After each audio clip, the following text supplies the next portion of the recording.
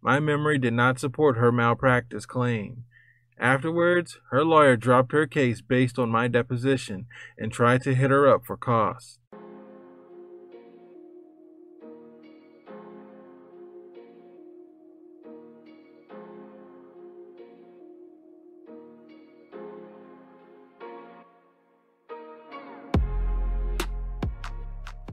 What's going on, everybody? Hope everybody's feeling good. Hope everybody's doing well. We are back with another story post. You guys read the title. Let's just get into it. So, revenge on the ex-wife. Oh, man. The ex-wife was psychologically abusive to me and the kids.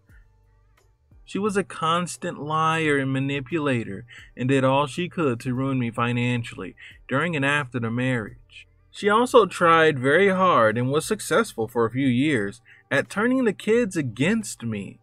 She was and still is a nasty hypocrite. The backstory. While married to her, she was in the hospital for a minor accident. And while in the hospital, she was asking me to help her out of the bed so she could look in the mirror to see if she had bruises on her face from the minor accident. I helped her out of bed, and while at the mirror and in front of the sink, she fainted and fell before I could catch her. She hit her head on the sink, and the fall broke her wrist when she landed on it. I called the nurse, and subsequently they stitched up her lip and set her wrist. A year or so later, she contacted a lawyer to sue the hospital. Meanwhile, we get divorced. The divorce is nasty and she is nasty. She tries to get me arrested many times when I try to see the kids on scheduled times. She contacted all of my friends and tried to turn them away from me. She hassled my parents and sisters, first trying to be their friend and tried to turn them against me. And when that didn't work, she attacked them with nasty phone calls and baseless accusations. Meanwhile, her malpractice suit is proceeding and her lawyer wanted me to give a deposition to support it. I agree, but on the condition that they have to pay me for my time and cost. The revenge. I was supposed to support their claim that the ex was not given instructions about staying in bed and that the bed rails were not put up as a reminder for her to stay in bed, and that consequently it was the hospital's fault that she was able to get up and then faint and fall. I said that I didn't remember any of that she demanded that she get up and that I help her, and that we are not going to wait for the nurse to help. In my deposition, I told the truth as I remembered it. My memory did not support her malpractice claim. Afterwards, her lawyer dropped her case based on my deposition and tried to hit her up for costs. But she screwed him like she did everyone else. To sum everything up, my deposition destroyed her malpractice claim. Nice. Let me give my thoughts.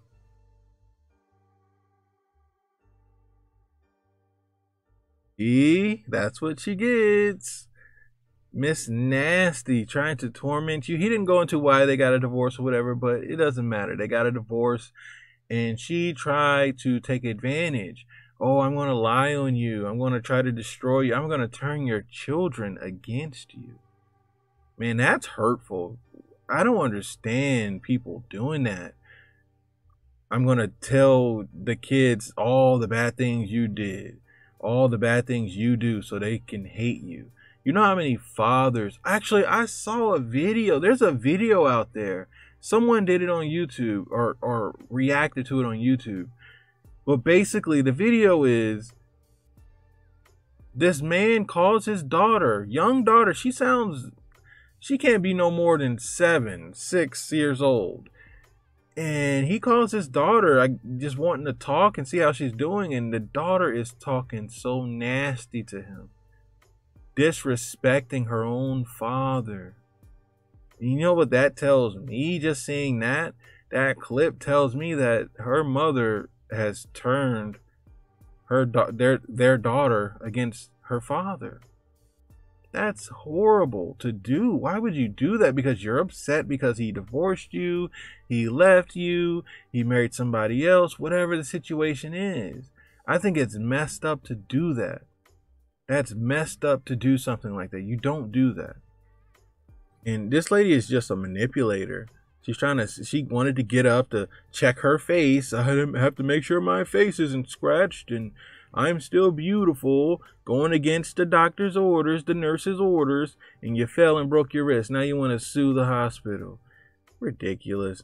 Man, I'm glad you didn't help her get over on that hospital. Good revenge story. I like it. I love it. Guys, let me know what you think about this in the comments. If this is the first story you've heard on True Story, go ahead and stick around. I'm going to go ahead and attach a flashback story. With that being said, I'll catch you guys at the next one.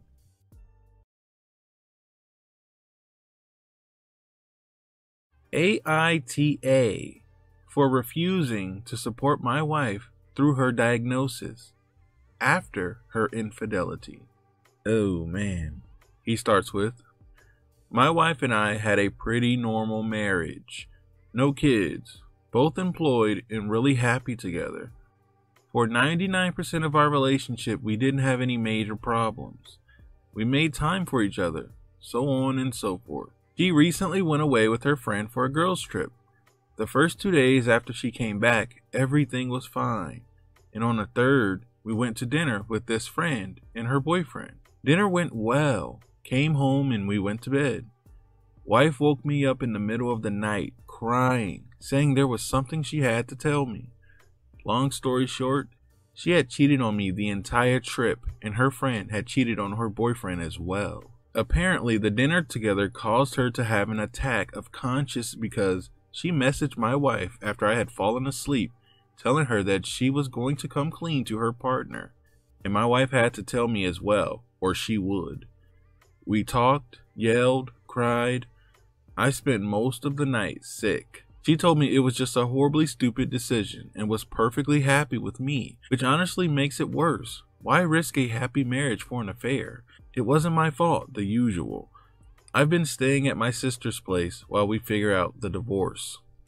Now, before this went down, she had been scheduled for tests and scans for what we thought were relatively non-serious health problems. Turns out we were wrong, as I was just contacted last week by her cousin telling me a scan revealed cancer. I got in touch with my wife and we talked. She proved her diagnosis and filled me in on some details. She was understandably terrified and begged me to come back, to talk to her, to hug her, give her a chance, be there with her. I told her I wished her all the best. I'm very sorry for what she's going through, and I know she's strong enough to make it through it, but I will help financially from a distance. I wasn't physically going back. They, not her, have been harassing me, telling me to man up and go to her. My own friends are split 50-50. I don't want to go back. Before anyone pulls the "this is probably why she cheated" card, no. We had a good marriage. We had a sit-down talk every month to discuss anything wrong. We were solid. She just chose to take a chance on a quick thrill, despite knowing cheating is 100% deal breaker for me. She never even planned to tell me until her friend forced her. While I certainly don't think anyone deserves this, I am sorry it happened to her. In my opinion, her diagnosis doesn't change our situation. I feel it'll be harder on both of us, with me being there knowing I won't forgive her when it's over. It feels like prolonging the inevitable, and I feel like my obligation to her ended when she chose to betray our marriage.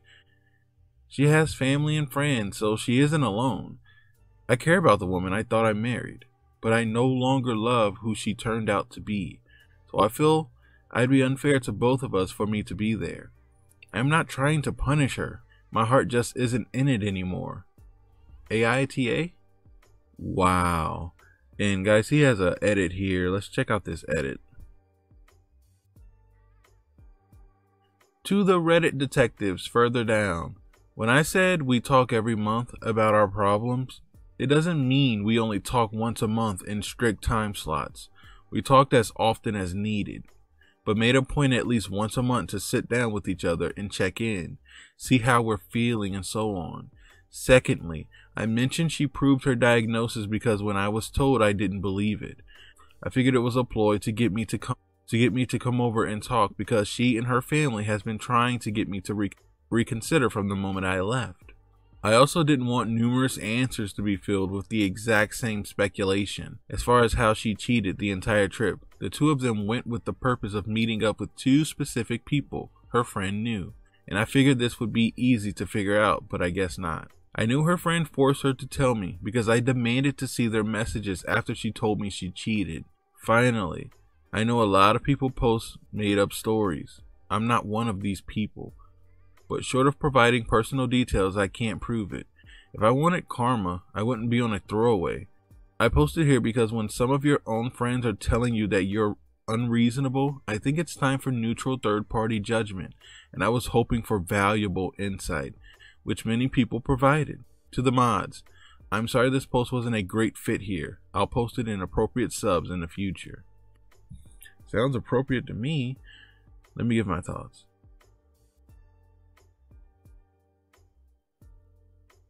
I don't know, this post seems like it's in the right subreddit. You know, this is a good story to ask the question, am I an a-hole for leaving my wife who was diagnosed? Now here's the thing, like you said, she's really not upset that she cheated. Obviously she's upset. She had to tell you because her friend was going to tell you. She felt like it would have been worse if her friend told you, so she fessed up. And you know, it took her, she woke up in the middle of the night crying. Well, she probably was already up planning this thing out. Let me put on my sad face, let me start crying, and let me wake him up urgently. I have something to tell you. I can't believe I did this to you. And you looked through those messages, you saw all the bullcrap. You saw her talking to the guy, you saw her talking to the friend. They both were just getting it in, having a great time. Now she needs you. She has to have you back. I don't think you're an a-hole, honestly. I don't. And here's the thing. It's not like you're not still providing for her. You said you'll help financially. What's wrong with that? You're helping from a distance. She wants you there to hug her, hold her, kiss her. She needs you. She didn't think about that when she had someone else inside of her. Like, you can't do that to people and expect them to be the same after you do it. You know, so unfortunately for her, she has to suffer the consequences, and she has to go through this diagnosis by herself. Like you said, she has friends and family, so she has support, but she still has you financially. Like most people who would be considered a-holes would just disappear completely, wouldn't even help financially. But you feel obligated. Hey, you were her husband, you need to help her, and that's what you're doing. So I mean, it's like instant karma, you know. And I don't think you're trying to get revenge on her for doing it. It's like, honestly, you're hurt, so you need to separate yourself from her. Like, what's wrong with that? I can't wait to read these comments to see what people are saying. I can't believe these friends that are saying you need to man up, and I just tell them, like, hey, I'm paying for it. I'm helping her financially. What do you mean? Like, this woman had another man for the entire trip. The entire trip she was cheating with her friend. But now he needs to be there to hold her hand. No, I don't think you're an a-hole at all. But let's go ahead and check out these comments. Someone said, to no one's surprise, this thread has been brigaded from multiple subs. Thank them from ruining everyone's fun. Someone says, NTA, you are right that you don't have any obligation to her after her choices. Personally though, I couldn't imagine caring for someone, loving them for years, and then completely turning my back on them if they had cancer. I imagine I would be filled with such regret if I didn't try to be there for them in the ways I could be. As a friend, especially if they died. Well, here's the thing. He separated himself because he's hurt. He can't stand to be around this woman who he doesn't know anymore. It's not the same woman he married. He's helping her out financially though. Come on, give him some credit. He responded and said, to be honest, I don't really want to be a friend either. All I feel is hurt. I gave her my best for years, truly, and she still chose selfishly to hurt me the way she did. And now that she's hurting, she wants me to be there again. I feel like the night she told me she was unfaithful was the last time I seen her as the woman I loved. I have no desire to be cruel to her, and from the bottom of my heart, I hope she recovers and finds someone new, learns from her mistakes, and lives a good life. I just don't want to be in her life anymore, in any capacity. Someone called out something a commenter said. Personally, though, I couldn't imagine caring for someone, loving them for years, and then completely turning my back on them if they had cancer. Yeah, but I bet you also couldn't imagine caring for someone, loving them for years, remarrying them, and then cheating on them either. OP doesn't owe her ish. Someone said he's turning his back on her because she cheated, not because she has cancer. Thank you. People are missing that. Had she found out after the divorce went through, would her friends be telling him to go back to her? She knew it was a deal breaker, so she ended her half of the marriage when she cheated. OP just hadn't been told yet. It's also important that she only disclosed because she would have been outed otherwise. Maybe OP would have seen the situation differently, and she'd been the one with the guilty conscience, and not her friend. Someone said if only his wife had such consideration. Someone said, NTA, this is my exact opinion here. I get it, but you're cold as ice, brother. I'd likely be unable to flip the switch like that. Wow, really? I think, are people missing it? He didn't just disappear completely, which there are some savages out there that would do that. Screw you. Good luck. But this guy is still helping her financially. He's going to help her with the medical bills and things. I don't see the issue. He's a hurt man. What does he look like being there by her bedside, comforting her, hugging her, bringing her soup, knowing she was getting railed, getting her back broken for a whole weekend, and then comes back to him and sleeps in his bed next to him? Come on now. That's some ultimate betrayal there. I honestly can't believe he's helping her out financially. But people aren't giving him credit for some reason. Someone said she turned her back on him first. F her. Someone said maybe the dude she effed can be her friend. Someone said, and I can't imagine being happy in a relationship and sticking my D in something else for the thrill of it. She made her choices. OP stated that action was a deal breaker. It would be for me too. While I might care how your life goes, I cannot in good conscience be part of that any longer. You'll get my best wishes. You'll not get my company. Let's also not forget, if OP is to be believed, that she had no intentions on coming clean until her friend said, you tell him or I will. So not only is she a cheater, she is also deceitful. No one should put up with that for any reason. Someone said, also remember, she only told him because her friend forced the issue. She was totally willing to never let him know. And if she's trying to claw him back now, you can bet she would have been extra sure not to tell him if she knew she had cancer. Yep. Now, I've had friends whose partners developed cancer. I've never seen anything more heart-wrenching than someone going through that. And she would have let him do it, knowing that she'd been unfaithful to him. Because the real truth here is that she only really cares about herself and her own needs. If she cared about him at all, she'd have never even told him about the diagnosis. Someone said, wouldn't have mattered in my opinion if he found out after he knew she had cancer. If you cheat on me, I'm no longer obligated to give a F about you. Simple as that. See, like I said, there's some people that are more savage. This guy is actually paying, so even if he did know about the cancer at the time of the breakup, as long as it wasn't one of the explicit reasons why he broke up with her, it isn't a factor. Absolutely. Someone said, also, it suggests that being a man is being better. So it's a sexist phrase even without saying something equivalent to a woman. See also, he's got balls versus he's a vagina. Someone replied to that and said, women who say this crap are usually using it in a situation where manning up means take a messed up end of the deal and get effed over for someone else's benefit. How about they woman up and do it themselves like an adult? Absolutely. And on that note, guys, let me know what you think about this in the comments. I will put the link to this in the description like usual. I personally, NTA. And the fact that you're still paying, you're going to pay for this you're going to help her financially. whether it's the medical bills or just her personal bills because she can't work or whatever it is. I'm not mad. NTA.